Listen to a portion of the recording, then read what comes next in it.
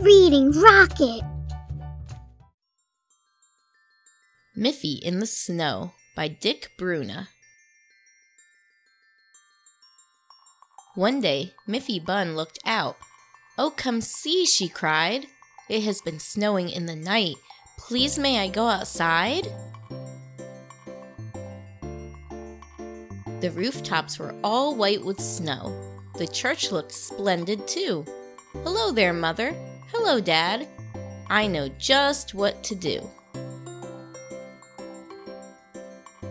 Miffy put on her winter hood.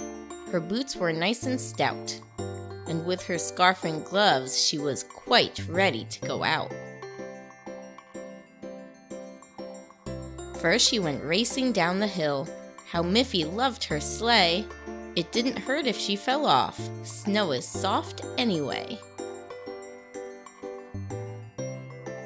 Then she went skating on the ice, frozen quite hard and flat. But though it did hurt if she fell, she never minded that. And Miffy made a snowman too. It took a lot of snow. Mother Bunny found a carrot for his nose, you know. But look, there sat a little bird, quite sad as you can see. "Oh, Miff," it cheeped, "how cold I am. This snow is not for me." "Have you no home?" cried Miffy Bun. "That's very bad, I fear." But suddenly she cried, "Hurrah! I've got a fine idea!" Then Miffy went back home to fetch a hammer and some wood.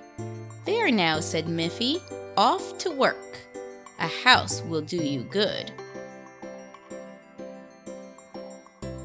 She went on working all day long and built the house with care.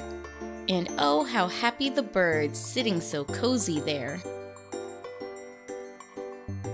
Then Mother Bunny called her. "Miff, you have done well," she said, "but now you'd better come inside. It's time to go to bed."